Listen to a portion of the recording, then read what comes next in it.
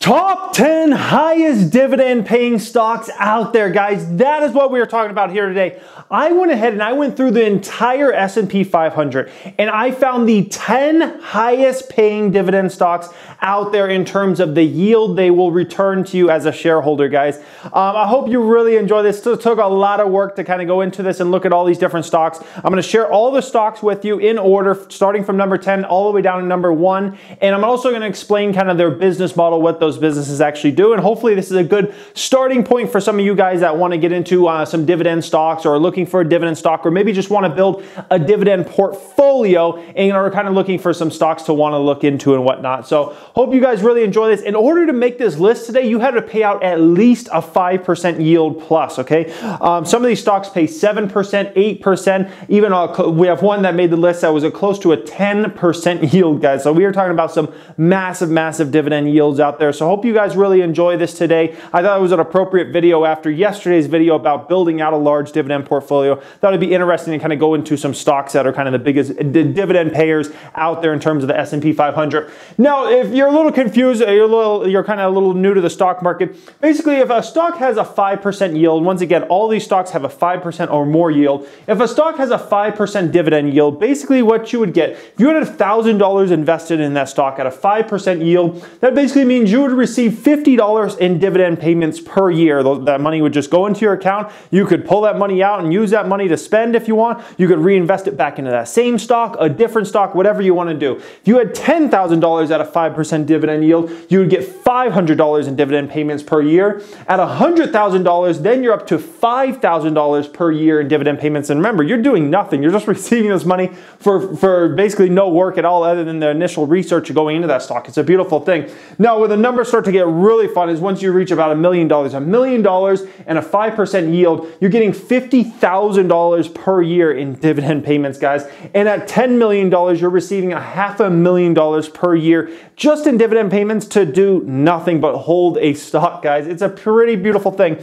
Now, one risk factor I want to give you before we get into today's video and get through all the 10 of these stocks, I just want to explain to anybody that's confused about dividend stocks, just because all these companies that we're going to go through today pay these current yields out, or have these current yields going and pay this total amount out, it does not guarantee that they will into the future. They do now, it does not guarantee it. So I just want to explain that to you, everybody out there. Like, a company can cut their dividend if they want. It's not a guaranteed thing. So all these stocks we're going through and looking at what they pay now, it doesn't mean they have to pay that. On the flip side, some of these stocks could actually up their yield even more next year, and you would actually receive even a bigger dividend payment than what we have going on here. So hope you guys really enjoy this. Hope you get a lot of value out of it. It took a lot of time to go into all these. Hit a thumbs up if you enjoy, and let's get into this. Alrighty, guys, coming in at number 10, this ticker symbol is PM. I'm going to tell you all the ticker symbols as well in case you guys want to do more research on these stocks. But coming in at number 10 is Philip Morris International. Through its subsidiaries,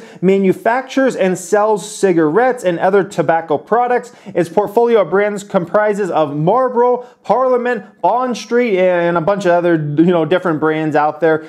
Basically a cigarette company at the end of the day. That one has a yield of 5.13% there on that one. By the way, real quick, let's just address cigarette stocks. A lot of people are anti-smoking, and that's fine. And some people say, oh, I can't hold a cigarette stock just because it's a cigarette stock. Sometimes, what you could do is if you feel pretty comfortable that people are going to continue to smoke and continue to waste their money on cigarettes, if that's how you feel, you could take those dividend payments and go and invest that money into some anti-smoking legislation or whatever you want to do, like or education for younger generations on why they shouldn't smoke. Like, you could do whatever you want with that money, that's paid out in the dividends. But coming in there at number 10, coming in at number 9 here is ticker symbol NLSN. This is Nielsen Holdings. Together with its subsidiaries, operates as an information and measurement company. A lot of public companies use Nielsen numbers in some of their data. I know Monster, one of my old investments, they would use their data all the time, tracking energy drinks and different products like that.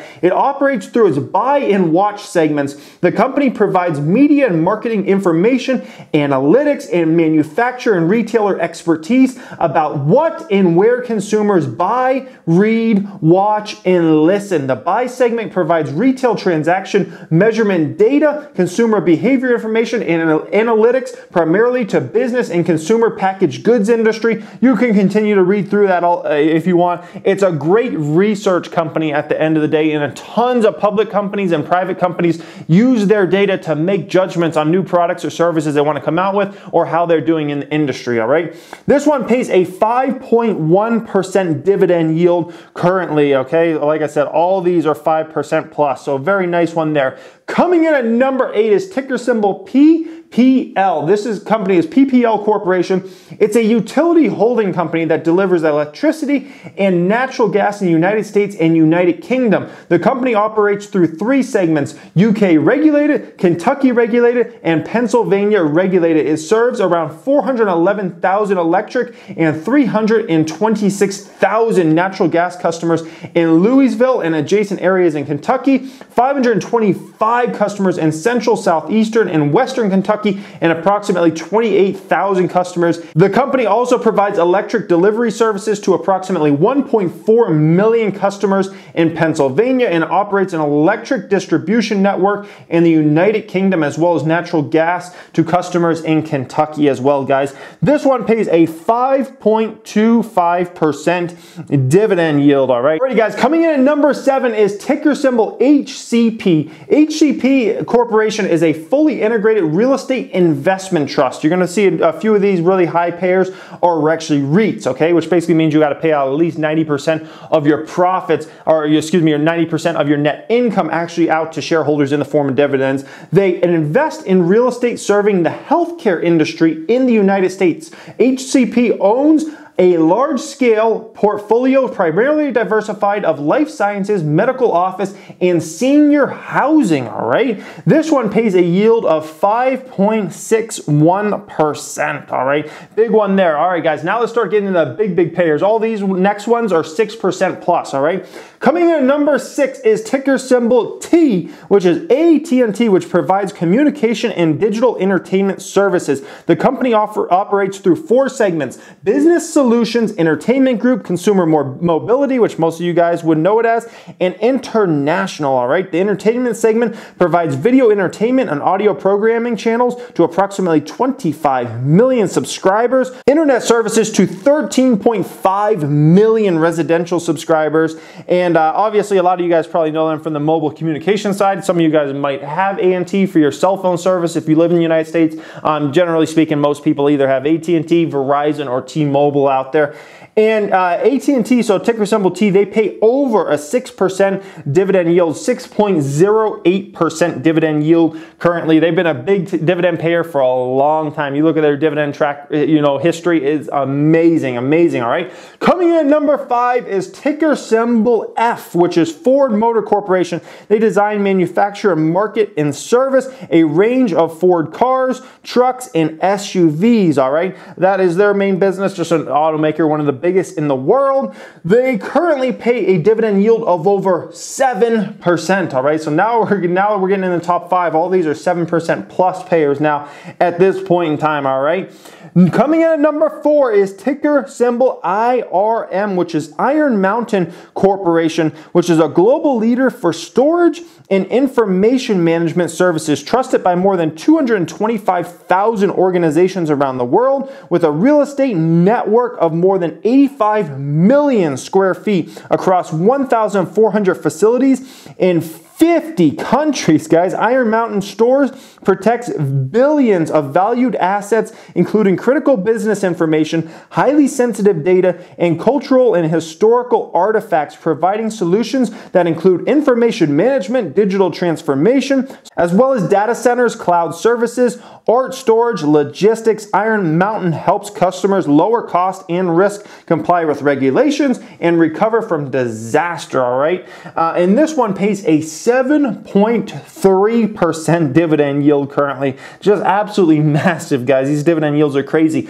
Coming in at number 3 is ticker symbol KIM, Kim, which is Kimco Realty Corporation, which is a real estate investment trust. This is another REIT here, which is headquartered in New York. This is one of North America's largest publicly traded owners and operators of open-air shopping centers, okay? So think about a lot of the different shopping centers where you might be, we might know them as outlet malls in and things like that. As of June 30th, 2018, the company owned interest in 460 U.S. shopping centers comprising of 79 million square feet of leasable space, guys. Absolutely massive amount there. And this one currently pays a dividend yield of over 7.4% right now, all right?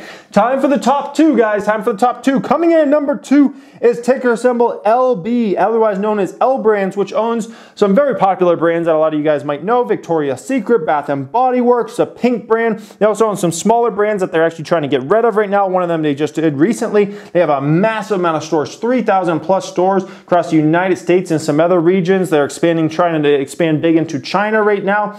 This one has a dividend yield of over 8%, okay? 8.1% right now, guys. You know, these are some massive, massive dividend yields. I mean, imagine having, you know, $10 million in that stock. You know, as long as the stock can just kind of stay stable for a long time, you know, $10 million, you get $800,000 in dividend payments per year, all right?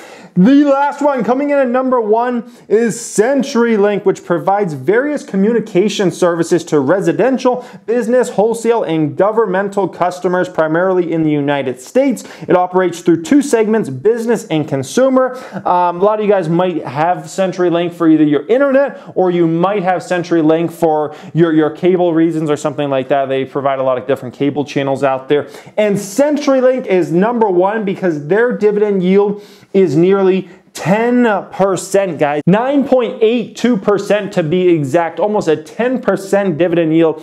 Absolutely massive there, guys. And those are the 10 highest dividend yields I could find possibly out there in the S&P 500. I hope you guys enjoyed this. Hope this is a good starting point for some of you guys looking more into dividend stocks and kind of thinking about dividend portfolio in 2019. Hope you enjoyed. Hope you got a lot of value out of this. Hit a thumbs up if you enjoyed. Thank you for watching and have a great day.